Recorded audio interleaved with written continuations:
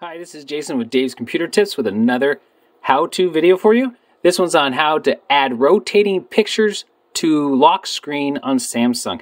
I'm using the A20, I've tested on A10e, and I've tested on the A21. So all those I know it works on, and a few other of the Samsungs I've heard this will work on too. So this is most likely going to work. So I'm going to show you how you can add rotating pictures to your lock screen.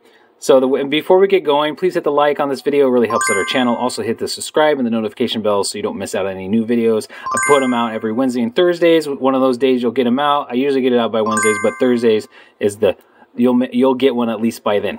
So keep checking back for new videos on how-tos. But this one I'm going to show you how to add a rotating pictures to your lock screen on Samsung. Now the way we do that, turn your phone on, get into your screen. Now you're going to hold your finger on a blank area. Don't hold it on one of the apps. Hold it on a blank area of your screen, and then it's going to bring up this.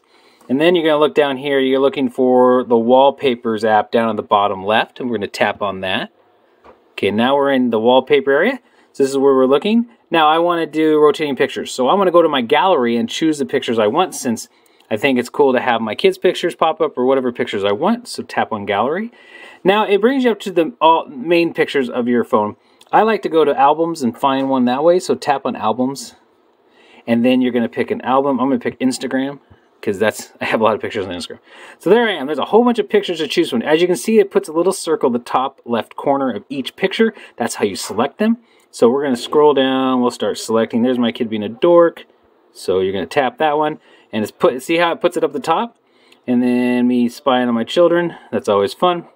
And then, let's see, we'll scroll down a few other ones. These are my dorky kids. There's another one.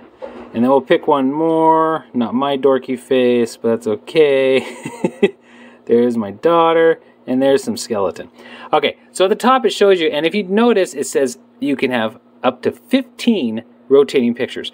So we only have 5, which is plenty to start and show you how to do it. So once you have them chosen, you're going to hit done at the top right. We're going to tap that right there.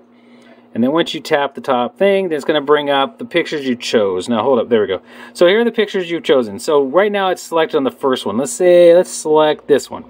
So if this is selected, then if you hold your finger here, you can move it and adjust where the picture is. So I like to have her peace sign in the middle. And so that one's fixed. So you can do that on each one of these. So like if I got this one, actually he's in a perfect spot. Here's my kid. So if you want to bring him in the picture more, there you go. And then if you want to zoom in on it a little better, like you can do that. You can tap that little tiny 2 arrows circle right down the bottom right of the picture. And then it brings it forward so you can see it. So you can adjust it this way too. You can see it close up. But I don't usually need that. So you can tap that same circle again, and it brings that back down. So do that to each of the pictures to adjust how they're set. You can't do much except for moving the picture around, so you can shift it around like that. That's what you want to do with each of the pictures. Once you have those all set the way you want it, actually let me fix this one too while we're at it, guys.